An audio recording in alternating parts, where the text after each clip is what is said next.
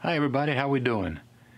Just a brief little video to check in to see how you're doing in all this mess. I mean, I'd like to hear how you're surviving the coronavirus mess. I myself am doing quite well. I mean, I am out of a job. You know, part of the problem with all these precautions that people aren't getting out, so they weren't coming by, and they closed the restaurant I was working at. So temporarily I have no income, which can be a little troubling, I guess. But other than that, I'm doing quite well.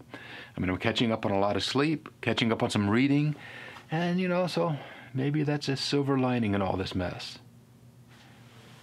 And then maybe, you know, things like sleep and reading, which I thoroughly enjoy and I was missing out on, maybe something that's also going to be good is a reprioritization of what matters in life. Taking the time to read and not always pursuing everything. I don't know. Maybe I'm being silly, but that might be a good thing.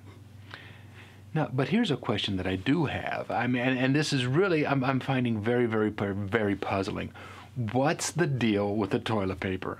Can anybody tell me that? If you know what it is, please tell me in the comment section below. I mean, why? I mean, with bread and milk, I kind of sort of understand when those disappear in the face of a big storm coming through.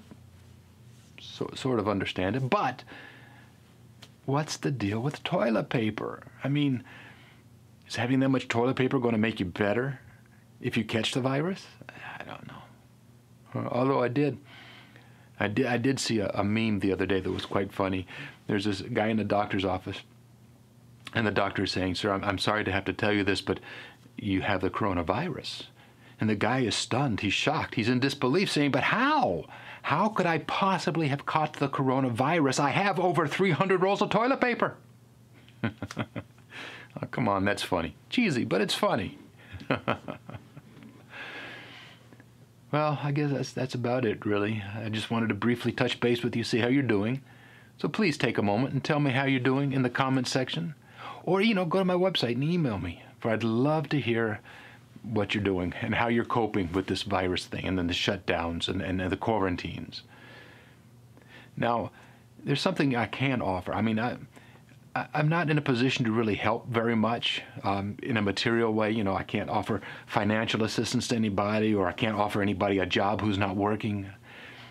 I can't even really supply food. I got barely enough for myself.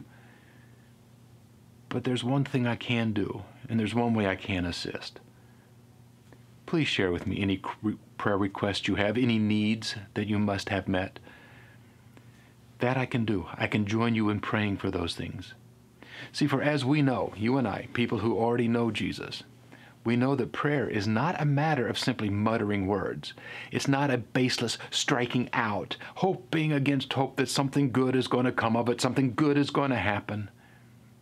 We know that it's not a crutch to gimp by with. We know that it's about connecting with the one who loves us the most, with the one who will see us, the who of who we are, safely through this mess.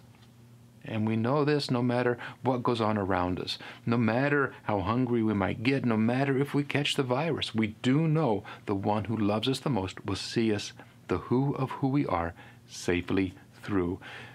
For we know that this place is only temporary.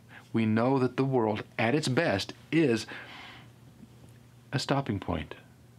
We're traveling through. We are going home to Him. And, you know, it's quite the good thing that this world is temporary.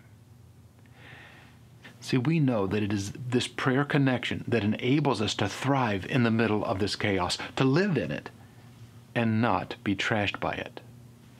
See, allow me to join with you in prayer for your requests. Well, let us all, you, me, and the other folks who are watching, be able to join in and assist each other in this way. Let us become unified in Christ in the midst of all this turmoil. Well, I guess that's it for now. Until next time, please love simply, love wisely, and love well. And I'll talk to you soon.